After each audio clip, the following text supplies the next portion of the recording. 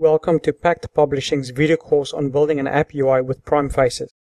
In this section, we will upgrade the very basic web page to a nicer looking web page using some of the PrimeFaces components. Right-click on the name of the project and click Debug. NetBeans will build the project and deploy it to Tomcat and display the web page.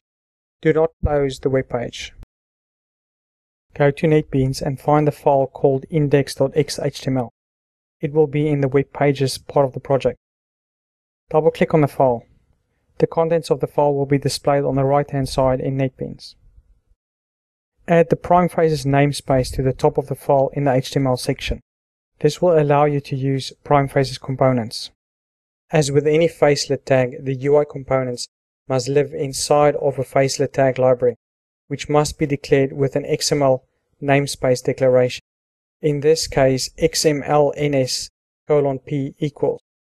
The characters after xmlns:, but before the equal sign, are arbitrary, but because those same characters must be used throughout the page to refer to components from the library, it's a good idea to keep it short. In this case, we use p. Whenever you want to use PrimeFaces components, you will need to prefix it with a p. We will first add the layout component to the web page. It will be configured so that we have a header, center, and a footer. Add the layout component between the body tags.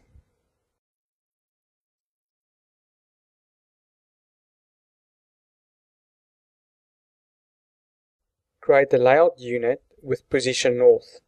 That will become the header.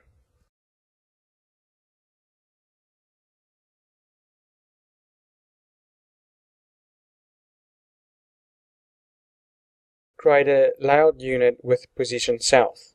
That will become our footer.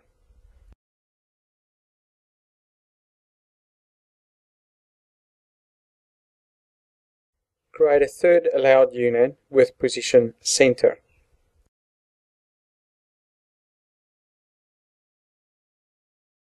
Save the file and go to the web page that NetBeans opened previously and refresh the page. The new layout should be visible. Let's add some data entry fields in a panel grid. First, create a panel grid with 4 columns inside the center layout.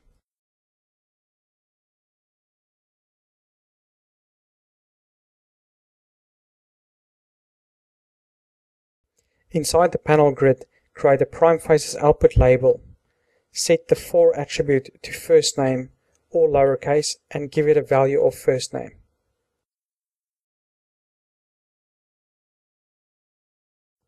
Create the PrimeFaces input text with an ID of first name, all lowercase.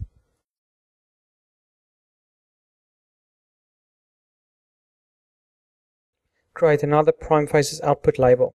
Set the for attribute to surname, all lowercase, and give it a value of surname. Create the PrimeFaces input text with an ID of surname, all lowercase. Save the file and go have a look at it in the web browser by refreshing the web page. Since the screen will be a search screen, we need a button to start a search. Go back to NetBeans and add a PrimeFaces command button with a value of search.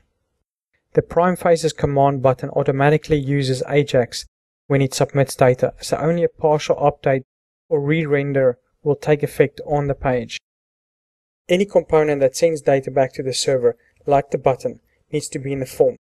Make sure when you create the form tag to use the JSF version and not the HTML version. It is also very important never to nest form tags.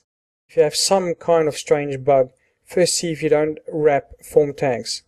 Also make sure to have form tags inside the layout unit and don't add a form around the layout.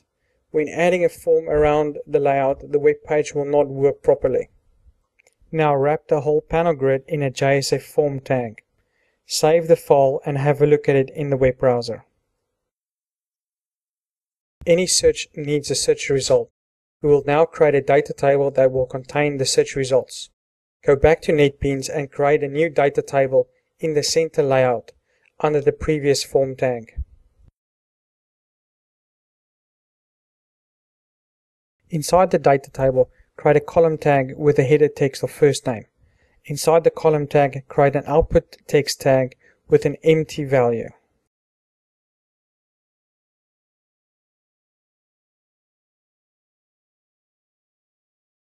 Create a second column tag in the data table with the header text of surname. Create an output text tag inside the column tag. Leave the value empty. Wrap the whole data table in a JSF form tag. We will not submit any data at this point, but when the time comes, the form will already be there and things will just work.